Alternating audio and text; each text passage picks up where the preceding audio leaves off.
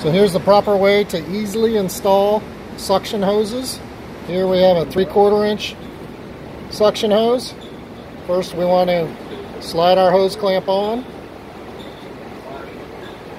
Okay. Then we've got a heat gun right here.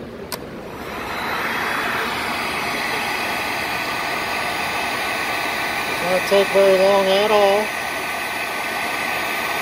About 15-20 seconds.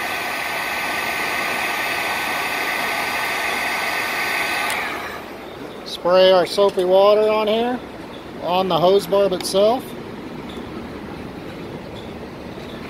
and then slide the hose on right there, right up to the edge. Get your hose clamp in the correct spot, about 1/8 of an inch from the end of the hose.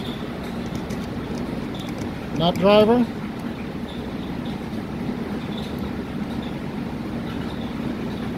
Torque it down to about 40 pounds.